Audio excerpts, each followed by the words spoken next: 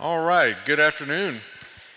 Well, it's the last on the schedule. Unfortunately, the week has drawn to an end, but we've had a great week of seminars here. And I think we've got a really great presentation here at the end, of new subject, new research ongoing. First, let me introduce myself. I'm Dennis Hancock. I get to be the Center Director for the U.S. Dairy Forage Research Center, one of the USDA ARS research facilities around the country, and really excited to be able to help bring these seminars to you every year at World Dairy Expo as part of the team with the World Forage Analysis Super Bowl. Kevin actually serves in that capacity and helps with the contest and does a great job as one of the committee members. And we had decided in talking about this particular topic, we wanted to bring in some of the newest, latest and greatest information from an unbiased source. And Kevin has been doing a lot of work on this subject, and really excited to bring Kevin forward to do that. So with no further ado, Kevin, I'll hand it over to you.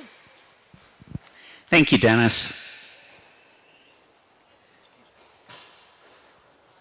So in agriculture, what I've learned spending a lifetime growing up on a farm and then 4 years as a high school agricultural instruction role, and then 23 years here with UW Extension is agriculture, we tend to have things that show up once again. So I've got a photo up here that kind of represents the diversity that I think we used to have. I remember as a young person growing up on the farm, we had alfalfa, we mixed clover, we had some timothy, we put that in a bushel basket, and that's what we put out in the field. And we went away from species diversity for a while. We'd see these straight alfalfa stands. That became the rule, and it's funny how we're revisiting some of those things. So why is it that we're growing alternative forages? Well, the list is varied but pretty straightforward. We had a lot of winter kill in 2018, 2019, and 2020.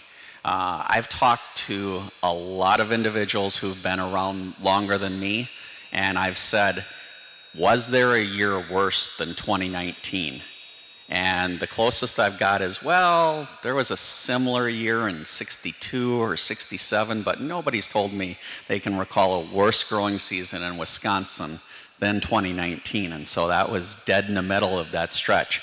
We had difficult corn silage growing conditions and harvest in 2018 and 2019. We couldn't get in the fields. We had silage get drier than we would have liked. As far as land viability and suitability for overwintering alfalfa, what I would say is most farmers would tell you, okay, you've got your top tier land, we'll call that the tier 1, you've got your top tier 2 or the middle ground, and then you've got that third or bottom tier. And some of that may be land they picked up that the rent was cheap or whatever the case may be. And so we don't have land that's always suitable for alfalfa, but it needs to be productive for us. As far as economics are concerned, I'll share with you a crop enterprise budget as far as the cost of establishing alfalfa. It does not work to have alfalfa serve as an annual forage. Not a good thing. The inability to rely on importing forage from western states, I think all we have to do is look west of the Mississippi and what those folks have been putting up with these last few years to know that there are areas where Wisconsin is known to bring hay in, western hay, and the availability of those supplies has definitely been impacted.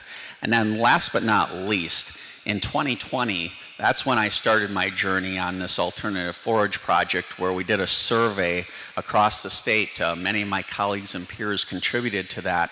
And it was at that time that it was like, we're on to something here. This alternative forage stuff isn't just heifer feed. So farmers will always ask what it is they can do to extend the life of their alfalfa stands. And working for UW, we have a number of recommendations. Make sure your soil test K levels are where they belong.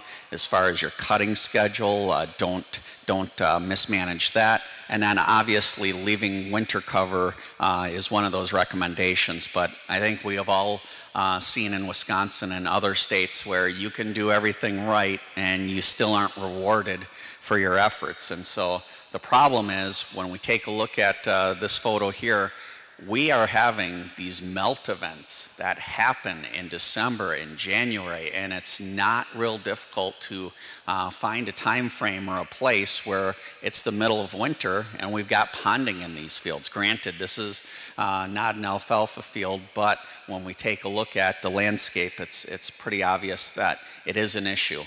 As far as the winters are concerned, because we get that warm weather, well, then things melt and we get this. And it's pretty clear that we've got some tissue that's succulent green and there's turgor pressure there, which that should not be happening in January. Interesting thing, all the money on research and development that's spent on alfalfa, not only did this field make it through that winter, it's still in production today. So take that for what you'd like. We had a question this morning about meadow fescue, and as you can see here, I've got some samples that I pulled from a large amount of acreage this spring. This was not something that I was intending to do. One of the farms we work with, this Midwest Forage Association alternative forage project on, they just happened to be at the table one day for a team meeting and said, yeah, looks like we've got a problem out in some of our fields. I said, well, I'd be happy to collect some samples, get them down to the plant disease diagnostic lab and see what we can find. Well, we usually collect something that's dead. We look for a transition zone, and then you want to send something healthy. Well, this was as close as I could get, and unfortunately, abiotic conditions was the diagnosis. We could not isolate a pathogen or directly identify the cause of the loss in the fescue. So this is a picture that helps bring perspective, and the idea is that we can Google things, but I had a question in 2019 in November from a farmer. Kevin, how much moisture does snow add to hay, third cutting, if we're going to chop it? Well, I don't know that UW has a reference for that, so in extension fashion, I went out to the field. We took a swath of the windrow with snow on it. We shook the snow off and then collected that sample, tested it, and the answer is 20%. So we went from 50% to 70% moisture. So I told them, why don't you rake it? That'll remove some of the snow, but not all of it, and ensile it. And they did that, and it worked out. And yes, this is not soybean stubble. This is hay that's being baled in there. Never seen it beforehand. Hope to never see that again. So as far as cost of establishing alfalfa, we know that 2021 was a disappointment because it seemed a lot like 2020. I think all of us were ready to move on from all the things that have happened. Well, unfortunately, 2022, farmers were greeted with $1,200, $1,400 fertilizer. They were greeted with $5, $6 diesel fuel, and that meant we really needed to spend some time on these crop enterprise budgets. So if we take a traditional establishment of alfalfa and we have a nurse crop in there, and then we have the harvested alfalfa, we're getting about 2.5 tons of dry matter off that field. So we generated $470, we could call it $500, whatever number we want to apply. Bottom line is at the end of the day, when we establish that alfalfa field, we know we're not going to be out of the red the first year, and this number kind of surprised me as far as we were down $554 after that first year. So my comment about we can't treat alfalfa as a annual crop, it's gotten a lot worse than what it was economics-wise. But that's where some of these alternative forages can come in, and especially on some of that land that maybe isn't our top tier, it's our second tier or third tier. When we take a look at this as far as dry matter, we went with 4.8 tons of dry matter, and we approximated $1,200 of value there. We had total expense of just under $1,100, so we netted $100 an acre. We could have removed a lot of financial risk on some of this ground by going ahead and selecting a different crop than alfalfa. It wasn't that long ago that when we take a look at what our alfalfa supplies were, it was scary. We had places where if you take a look at the numbers from USDA, we've been keeping records on hay stocks since 1950. So in 70 years, we reached our lowest point here in May 2020. Again, we had bad weather 2018, 2019, worst year. We were really down. So that's where I started getting a lot of calls from farmers saying, Kevin, what can I do? What can we put in place when we come to the following spring and we have hay fields that look like this? So I think the interesting thing about my time in this area of alternative forages has been, we know what the why is. We just don't know the what. And this was talked about earlier today in Matt Aiken's talk as far as planting depth. So here, it's very hard to see, but we've got some material germinating way down here in the seed furrow, and we've got things on top. And so it's very hard to just say, okay, there's going to be a one answer fits all. But back to my analogy of, okay, we know the why but not the what. I realize we're at the World Dairy Expo. The Super Bowl for forage is here. We've got the highest quality cattle in the land here. I realize this cow may not place in the showing here, but I kind of liken alternative forages to this cow. I pride myself on the fact I grew up on a farm. I taught high school agriculture. I can tell you what the breeds of cows are. I'm looking for someone brave in the audience who wants to tell everybody or demonstrate their bovine knowledge. What breed of cow are we looking at in the stall there? Is anybody brave enough to tell me what that is? Let's start with maybe what it's not. Is it a Holstein? Okay. Is it a brown Swiss? Color doesn't quite look like a Swiss. How about a Guernsey? Does that look like a Guernsey? Jersey? Milking Shorthorn? Ayrshire? All right, so here's the story behind the cow. This is on one of the farms I work with. I work with farmers who have 35 cows to 8,000 cows. So we have diversity in Outagamie County. We're not worried about what this cow is. It's why this cow is in the stall. She milks well. She's low maintenance. When it's time to calve, she doesn't need assistance. She produces milk 305 days like a cow is supposed to. So we've got an animal that basically fits the bill, doesn't require a lot of attention.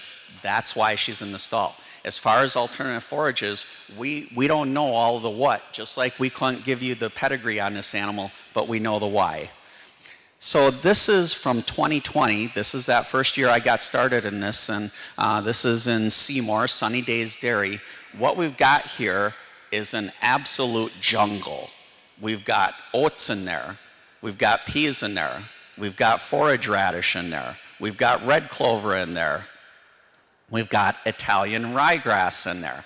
You had to dig under the canopy to find this stuff. This was crowded out by everything else. And so when you take a look at this, I've got numbers there that we'll look at as far as what we harvested. But here's what Matt Aikens was referring to as far as composition. We had fine rains and precipitation leading up to the first cutting on that. But once the first cutting came off, Mother Nature turned the water faucet off. It was dry. It was droughty. Can you see the difference in what we have going on?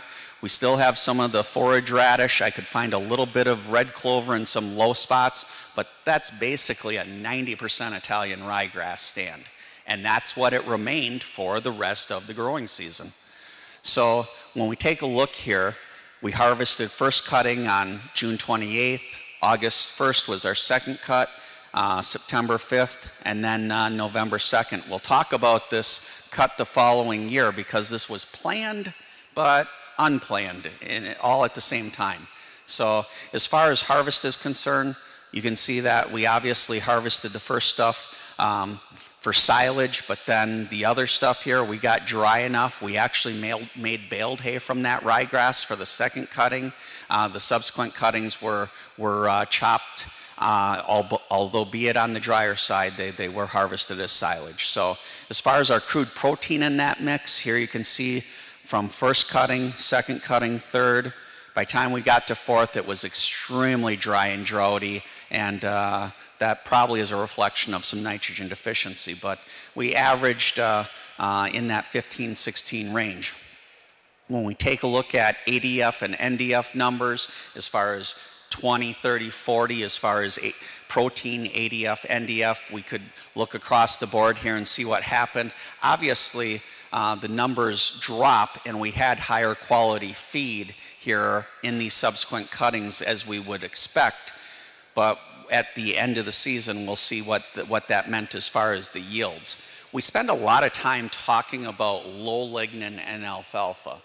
But if you haven't looked at these numbers or have an appreciation for this, we have a naturally low lignin forage available to us, and it's ryegrass. This was the mix of all those different components in it, and you can see we're under 4% lignin there. But take a look at the ryegrass, 2.5, 2.22, 1.13. So when we're growing ryegrass, we're putting that stuff in that animal's ration, and it's being utilized.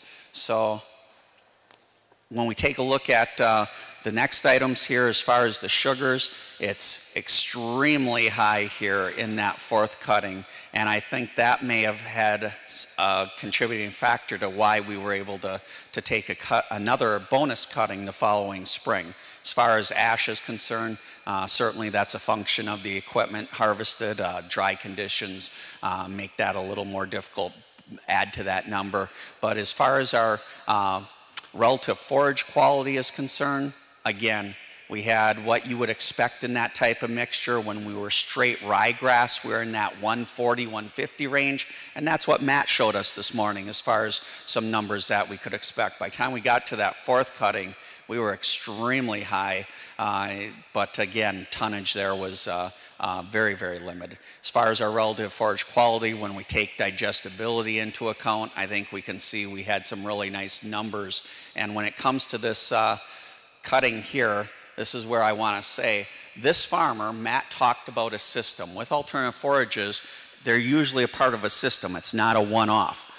The farmer planted this, and the idea was, I'm going to plant cereal rye in the fall after we're done, and I'll have that to harvest next spring. That farmer did that. The problem is we had a mild winter. Even though the cereal rye germinated, it got outcompeted by the Italian ryegrass. So Italian rye normally doesn't overwinter at the rates or level that this stuff did, but you could not find any of the cereal rye in that stand the following spring. So this really was, the farmer intended to take a spring cutting. He just thought it'd be cereal rye, not Italian rye, which it turned out to be.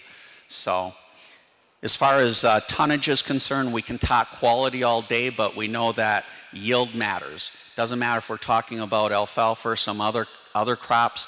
If you don't have yield, it's very hard to make that sale to the farmer. And so when we take a look at that first cutting, we had almost 2.2 tons of dry matter in that mix. Once the rain went away, we got a ton of dry matter for the straight Italian ryegrass. By time third crop came along, again, very limited as far as precipitation. This farm couldn't get rain to save their life. And here's that fourth cutting that was really, really high as far as some of those quality measures. There was very, very little out there. I think what's important is when we look at, it's not just the milk per ton, we're taking the dry matter yield, and the number that most farmers want to talk about is how much milk per acre am I harvesting from these crops. And you take a look, we had a really nice first cutting there. A lot of that is yield driven, respectable numbers as far as our second cutting. We really fell off as far as our third and fourth, but that was again that function of lack of yield. We had almost 2 tons of dry matter that following spring, and that feed for overwintering that Italian rye was still extremely high in quality, and you can see the quantity of milk we harvested there. So when we add all this up and we still come up with about 20,000 pounds of milk per acre, I think we can compete with a lot of different crops. So when I talk to nutritionists and I say, how do you get an impression of a feed? What is it that you're looking for? You know, my background being in crops and soils, they say first thing they're looking at is dry matter. Then they're looking at crude protein.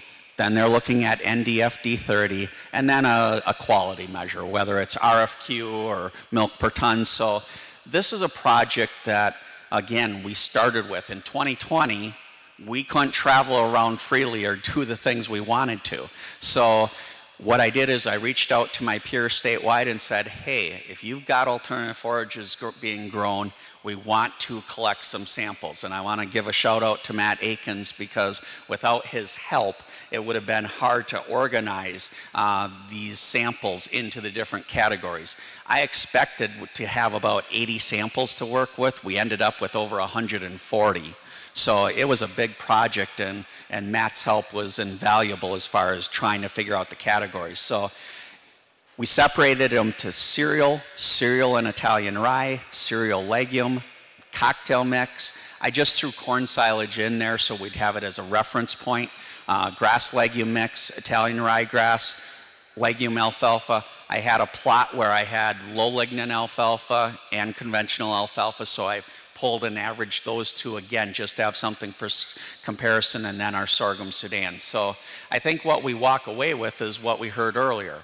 Alfalfa, if we're looking for protein, we're not going to have these other alternative forages compete quite at that level. I mean, we've all seen alfalfa at 23, 24, 25. We can get this number higher than that. We're probably not going to see that with these other items. But when we look at NDFD 30, again, we've got the different categories, cereal, cereal, Italian rye, and across the board. Boy, the one that jumps out right away is this Italian ryegrass. My first experience working with Italian rye was in 2005, that spring. 2004 was a very difficult year. We had a lot of bad alfalfa fields, and I had a farmer say, Kevin, I've got 30 to 40% alfalfa left in the field. What can I do to patch it or amend it? And we interseeded Italian ryegrass in there, and these are characteristics that I saw on feed tests back in 2005 from that summer, whether it was young immature stuff or if it was further along as far as its growth stage. So I think the point here is that when you manage it correctly, you can have a lot of these crops compete with our traditional forages when it comes to NDFD 30. As far as RFQ is concerned, again, these are all a function of management. We're going to have to get some cooperation from Mother Nature, but at the end of the day, you can see, again, our Italian ryegrass topped the charts as far as the samples that we received. We know that we used to have just straight alfalfa. We've got a lot of grass legume mixes out there. We would expect them to be that high. If we let our cereals get a little further along in maturity, we know we're not going to have the same ability to compete as far as RFQ with highly managed forages of the traditional nature. But this kind of sums up that if we could just feed the cow corn silage, we wouldn't have to have a need for this discussion. We can't harvest something with more tons of dry matter, basically, than silage. And when we look at milk per ton, whoops. As far as where we're at, again, it's clearly above others, but you throw in Italian ryegrass here, we're not too far off, and well-managed alfalfa as well as a well-managed grass legume mix. Again, we're not going to do better than silage, but we're at least in the same ballpark as far as competing. So I thought this was important to include. If you are going to plant alternative forages, there's this attitude that, well, all right, I got some less than ideal land, I'll put this stuff in there, walk away, and I'll come back and harvest it. No. If anything, you need to apply more management to alternative forages, not less. And so if you are going to incorporate into your cropping plan, I would say write down what are your goals for that feed. Matt talked about, is this for heifers? Is this for the lactating dairy herd? We can push this alternative forage component into that lactating dairy herd ration, but we have to make sure we do our part to manage correctly. So pick something specific, measurable, attainable, relevant, and time-bound as far as, all right, how many yields, tons of dry matter are we looking for? How many pounds of milk per ton? Are we looking at 3 cuttings, 4 cuttings? What is our schedule going to look like? All of those are important to talk about before you are ready to make that first cutting. So we basically have 4 different categories when it comes to forage. You have your establishment goals, which we spend a lot of time on. We talk about seed selection. We take care of the nutrient needs. We make sure that we've got the site prepped as far as soil is concerned. But then we maybe forget some of that once we're in season and harvest management, and even with our winter checklist as it relates to some of these crops. So as far as alternative forages, the first place we start is with the Italian ryegrass. We basically can have blends that we would look at, and here we've got 3 different varieties of Italian ryegrass. We've got Merle, Firkin, and Hunter, and you can see that those 3 are in there, and that's basically that straight mix. When we talk about these cocktail mixes, now we're looking at different species. So here we've got our ryegrass in there, and we still use 3 different varieties, but we've got hairy vetch, we've got red clover, we've got berseem clover. So now we're mixing these things all up. You can basically make whatever type of alternative forage cocktail mix you want. The companies that are providing this stuff do custom mixes, and so if there's something that you have as far as your farm conditions or soils or particular fields that you're looking at, if you talk to some of these folks, they will definitely tell you there are options available. One of the biggest stumbling blocks early on, and because this was going on when there was a lot of things in the world that were not normal anymore, was I was trying to nail people down. Okay, are we taking 3 cuttings or are we taking 4 cuttings? Where are we going here? Well, if we're dealing with a cool season mix, we're trying to plant that before May 20th. And we're using Italian rye, we're using forage tillage rashes, oats, peas, vetch, clover blends, mixes.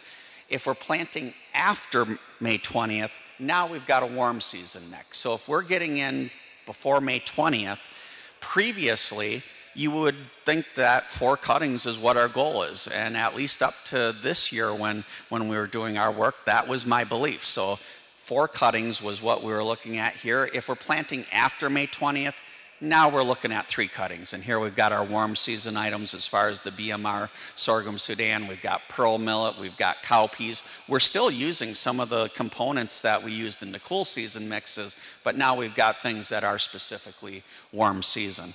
So after doing the initial study, finding out that we've got quality there, we've got yield there, let's try and answer some questions that former UW soil scientist Carrie Lebowski was getting, and that is, how do I manage these from a nutrient standpoint? She was getting questions about how much nitrogen to put down, what do we compare this to? In Wisconsin, we have A2809. It's basically guidelines for field crops as far as fertility recommendations in Wisconsin, and there isn't a line in there that says cocktail mixes. So Google knows a lot of stuff, but it only knows what we tell it. So somebody has to do the survey, do the research, do the work, publish materials, so it's out there. As far as our goal with this Midwest Forage Research proposal, we were going to take a look at how the plant species composition changes based on response to nitrogen fertilizer, determine the economically optimum N rate. This was before nitrogen and fertilizer took off the way it did. So this actually turned out to even be more important now. Calculate the optimum return and take a look at the comparison between the Italian rye as well as the mixes, and then use the project data to update that A2809, the nutrient application guidelines for crops. So another part of this is that farmers care about their resources. Nobody gets out of bed thinking, how can I do something or engage in an activity that could have an adverse effect on the water that I, my family, my cows, my neighbors, everybody works with. Well, at the time, NR 151 was being looked at as far as some proposed rule changes as it related to nitrate and nitrogen management, and it was important that we were doing this because this was the potential area in the state that was going to be affected by some proposed changes to those guidelines. And this never did make it fully through committee in time. It's not codified. There's nothing. There's information about what they eventually did do with this. But the point is, I think we all know in agriculture that we work in an environment that's different than it was 20 years ago, 10 years ago, some might even argue 5 years ago. And water quality is always something that we need to keep in mind. So when we do this work, it's not just about how much we can grow, it's how much can we grow in an economically viable but environmentally sound manner as well. So here are the locations that we went with. We had Seven Oaks Dairy and Opportunity Acres. Basically, we had corn silage, soybean, corn grain as far as previous corn grain, soybean, corn grain, similar in that regard.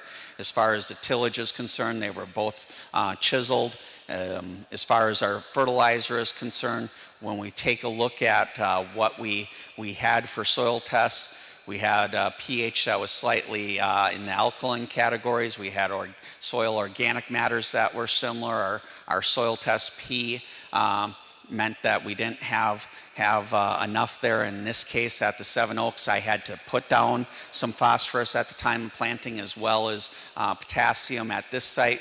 The Opportunity Acres, we had more than enough P, so no supplementation there. I did put down a little bit of potassium at that site as well. We ended up with 4 cuttings. Here you can see those. I've got these detailed later, and here's the exact mixes from the seed tags that I had up earlier. So here's what our plots looked like. We basically were looking at 0, 30, 60, 90, 120, 150, and 180 as far as our treatment rates. They were replicated 4 times, complete block. So you wouldn't try and establish alfalfa in this seed bed, would you? I mean, I think we all can agree with that. So when it comes to these alternative forages, you have to provide them with the best opportunity to establish, because we already have challenges beyond our other crops. If I ask somebody how deep we should be planting corn, we've got some pretty firm numbers. If I ask you how deep we should be planting alfalfa, we've got solid numbers. The problem with these alternative forage crops is that we're working with multiple items. Now, in both cases at these sites, we planted 25 pounds per acre for the Italian ryegrass as well as the cocktail mix.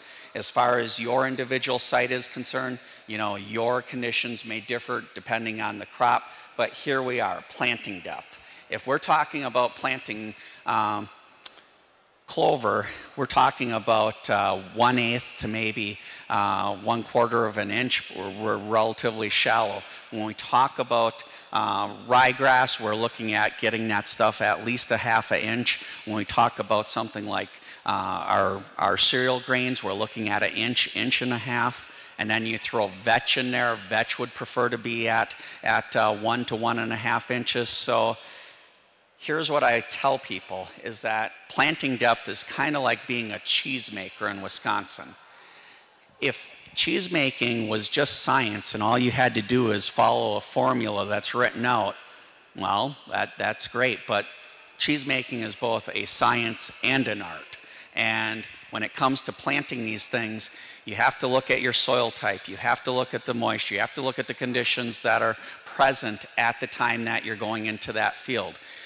These individuals have planted at 3/4 of an inch, trying to find that happy medium, and there just isn't a good recommendation that I can give other than your site and soil conditions, along with the mix that you're working with, are going to have a lot to do with it.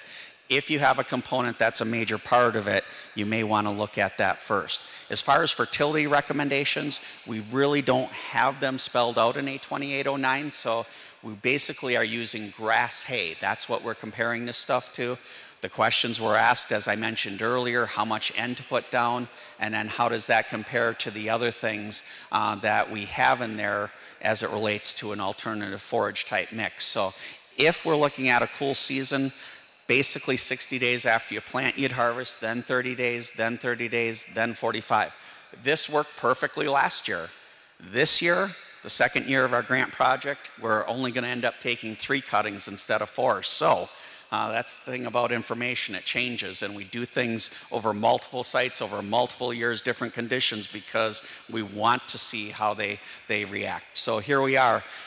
This is 11 p.m. going on midnight on a Sunday night at Seven Oaks when we put that plot in Calumet County, and then here we are up at Opportunity Acres in Oconto. Big difference between getting it planted April 24th versus May 7th back in 2021. We did pull deep soil nitrate samples at 1 foot, 2 foot, 3 foot, and that's because we were not just looking for the residual, but what I mentioned earlier. We're not just going to make recommendations about throwing a bunch of nitrogen out there. We want to measure and make sure that the stuff is being used, that it's not leaching out of the soil profile or being lost. And so here we had Manawa silt loam at the Seven Oaks site. At Opportunity Acres, we had a Salona Osaneki complex. And again, you could tell we were getting 3 feet down because you can clearly see the different striations in the soil. And yes, we hit water in some of those spots at that depth. So as far as the treatments are concerned, we use Super U. And yes, I used a gram scale because when you have a 10 by 20 plot and you're converting that down from acres, it's a relatively small amount. So you have to be somewhat skilled at your placement of that product. But again, from 0 all the way to 180 is what our treatments were. Plots were cut at 4.5 inches the way the farmer was doing it. So here's our plot site. We basically went in there, cut everything, removed it. Then the farmer comes through, merges stuff, harvests it off, and we go on to our next. So we did 2 3x3 squares on each of these 10 by 20 plots. You can see that represented there. That's Jim from Tilth Agronomy, one of my helpers.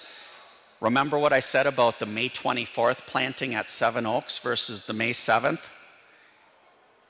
In 2021, the first couple weeks of, the first couple weeks of June, it was extremely dry. In fact, it was so dry last year that in the Green Bay area, we had the most consecutive days of 90-degree temperatures since 1988. If you're going to talk about a drought, yes, 2012 was dry. Yes, it was a drought, but 88 is the one.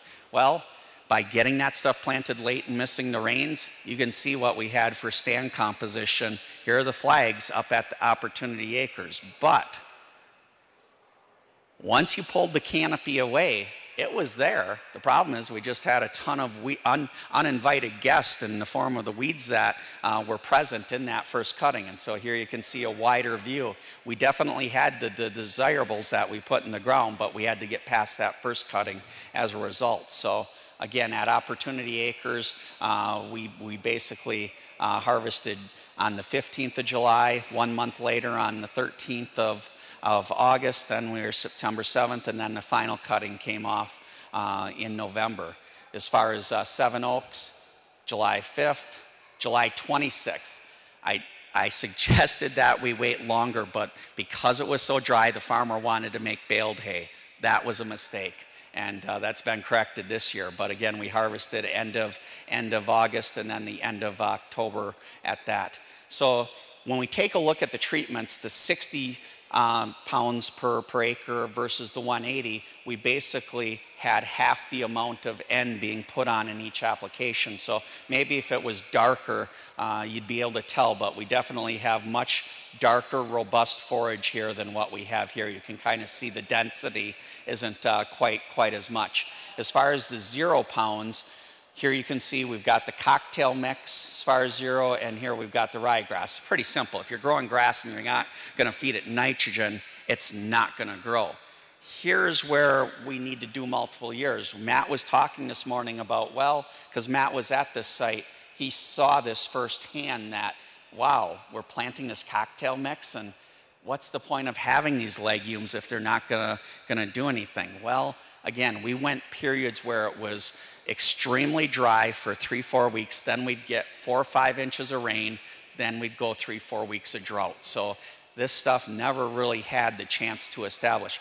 In this year's plots, the 0 rates are full of legumes. So if you were to make a decision based off of just what you saw there, it really doesn't fit what we might see over multiple sites in multiple years. So here's 90 pounds versus 120. This is at Opportunity Acres. Here's 150 versus 180. And I picked these because here's where you could just see the last remnants of some legumes in there at 90 pounds. Once you put down 120, 150, 180, that Italian ryegrass, it's crowding out the other things that are in there. I mean, we were harvesting pretty much an Italian rye that had some legumes that survived, but they weren't thriving because they were being outcompeted. So at the Seven Oaks site, it did improve later in the season. So back to that zero plot, we did see more legumes, 30 pounds, it did diminish it, 60 pounds. Again, when you give that ryegrass the competitive edge over the legumes, this shouldn't be a surprise. Nor is this, that if you're feeding a site heavy nitrogen, that Italian rye is aggressive enough that it's gonna crowd that other stuff out. So, Matt discussed this earlier today as well. When you're talking about ensiling these forages, length of cut matters when it comes to dry matter or moisture that you're ensiling. Alternative forage crops still need to have good preservation practices adhered to, and this was one of the sites up in Shawano County from the 2020 survey when I was collecting data up here. This is a warm season mix, so this is BMR, sorghum Sudan, this is ryegrass, and there was vetch and red clover in the mix, but you just couldn't find them. It probably wasn't planted deep enough for the vetch, it was probably too deep for the red clover, but we were extremely dry in that situation as well. So after all of that, you're probably thinking, are you going to tell us what you found? Yes. So here we are, as far as our nitrogen rates, looking at each of those sites individually, and big thanks to John Jones, soil scientist, UW, and Kerry Lebowski, soil scientist, formerly UW, because they're the ones who performed the statistical analysis and developed the charts that you see here. So when we take a look at the Italian ryegrass, we can see as we increase our nitrogen rate, we're on a pretty steady incline. And here we go. What we're looking for is, where is that point of diminishing returns? Well, we can see that somewhere between 150 and 180, we find it. And we find it not only in the ryegrass, but the cocktail mix at the two Seven Oaks sites. What's interesting is that when we take a look at Opportunity Acres, we start and we keep moving along here, and we get to 180, and we don't see a decline. So at this point, we really know that, all right, we're not seeing a reduction. You know, we can't say that you would have gotten more yield had we applied additional nitrogen. All we can say is at this site, 180 units of N was the economic optimum return on our nitrogen, whereas at these two sites, we can see for dry matter yield, which is our green bar, it was 165 and 154. So the cocktail mix and the Italian ryegrass differed slightly, but if you call it 160, we're good. When we took a look at milk per acre, again, 161, 160, so we're pretty consistent. And one of the things that I was told that we had to do this research and we had to look at this is because we had people who weren't agronomists who were telling people to put more nitrogen out because it would increase the quality of the feed. If we were seeing an increase in milk per ton or the quality of these feeds, would they track parallel to these, or should we see something different happening? If the feed quality is getting better, I would argue that these lines should be increasing at an increasing rate. We didn't see that. So at least in the 2021 data, N fertilization really had little impact on milk per ton. Our dry matter drives the milk per acre. As you can see, they're correlated. The economic optimum nitrogen rate basically was similar for dry matter or milk per ton, and the ENOR was greater than what's in 82809, which is 130 units. So by doing this work, we already know what we currently have, it doesn't fit. Here we have the initial soil samples that were pulled for nitrogen. So 50 is our background. So we had approximately 130 here, 130 minus 50 gave us 80 additional units here. Let's just call it 95, 95 minus 50, we had 45 units. Here we'll call this 155, 155 minus 50. We had 105 units of nitrogen in the soil before we even put the nitrogen treatments down. But after we harvested the cuttings, we came back at each of these sites, and basically our nitrogen levels had returned to the background of 50 pounds of nitrogen per acre. So what it told us is that at 180 pounds, we were not applying an excessive amount of nitrogen to these sites. There wasn't anything going to waste. So because we did not find the economic optimum nitrogen rate at 180. This year, this is what we have out in the fields right now. We added 215, 260, and 305. So we're determined to find where that change is, or where we start to see diminishing returns. So as far as the summary is concerned, amount of nitrogen on the Italian rye or forage mix was greater than what we currently have available to suggest to people. We did not see an increase in the quality of the forage based on higher nitrogen applications. Profitable dry matter rates for N were similar to milk per acre.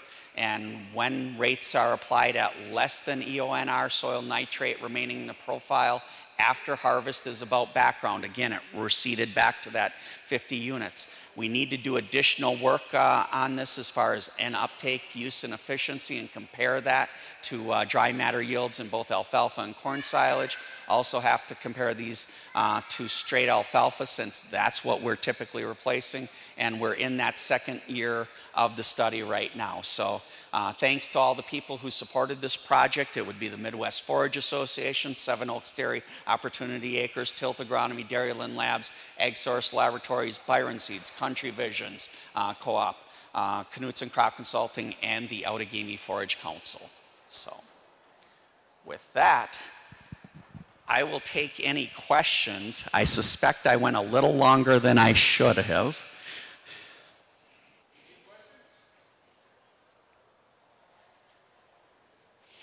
I either did really good or really bad if there's no questions, so I'm not sure which it is.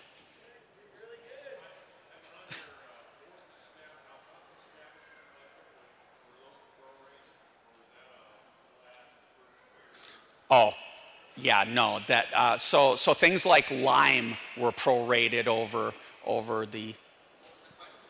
Oh, Mike had asked, as far as the alfalfa budget, the new seeding budget that I had showed, if things were prorated over time or all accounted for at once. With lime, we prorated that over 3-4 years, whereas no, for the fertilizer inputs were just for that establishment year. And I'd have to go back and look, but 200 pounds of potash or whatever, that was all figured in. I think that's the key.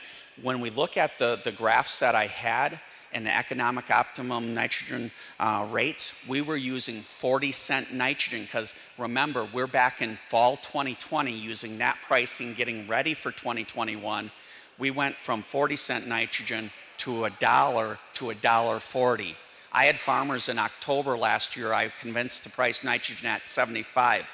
It was like pulling teeth. Boy, they were happy this spring when everybody else was paying $1, $1.40. And that's going to have to be something we look at closer because of the N need.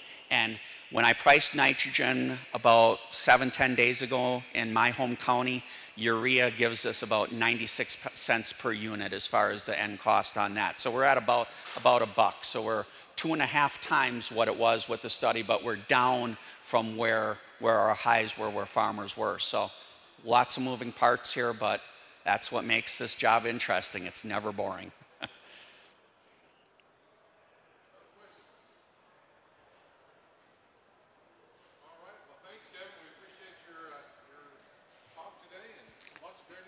Thank you for the invite, Dennis. All right. Thanks again, and as you leave, if you haven't already gotten one of these cards, it does have the website for the videos that have been recorded here. Not only one of these actually is for the YouTube channel dedicated to these videos, And then there's also a link to the videos that we do for the webinars through the center as well. So I encourage you to check those out and keep abreast of what's happening at the center as well. Thanks everyone for your time and attention this afternoon, and a great set of seminar speakers this whole week. So thanks, and we'll see you again next year.